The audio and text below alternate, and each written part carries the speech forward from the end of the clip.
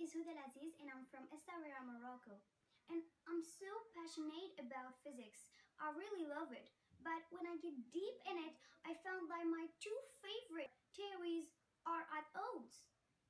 Virtually everything we know about the laws of physics falls into two pillars. In one, there is Einstein theory, general relativity, that explains the motion of the objects that we can predict and the large scales, macro level. For example, we can specify the speed and the track of a car.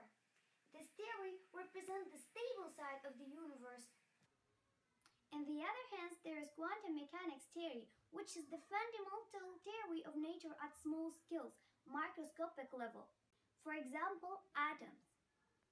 The atom consists of a nucleus made of protons and neutrons with electrons traveling around it. Also, protons and neutrons made of smaller particles called quarks. There is more. There are bosons, which are the smallest particles of forces.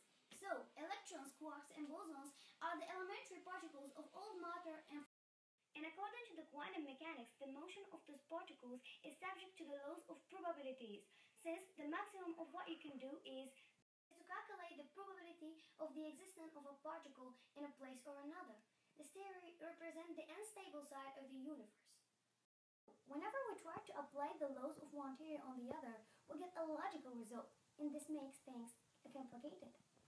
So, can they coexist peacefully? The solution is unification of all the forces and matter in the universe and describe it in the same way. And this is exactly what strength theory does. It says that each particle considered as a strength vibrating in different ways, whereas each specific strength vibration produces different particles. For example, each string vibration of a guitar gives a different note. Strings can be either open or closed.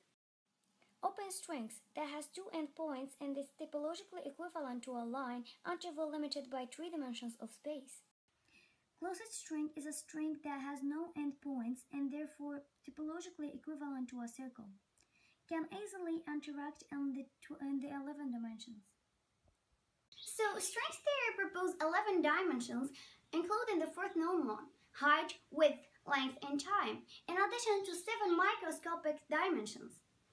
Therefore, strength theory unified the two biggest theories in physics, general relativity and the quantum mechanics, and described it as the universe in one language, the strength language.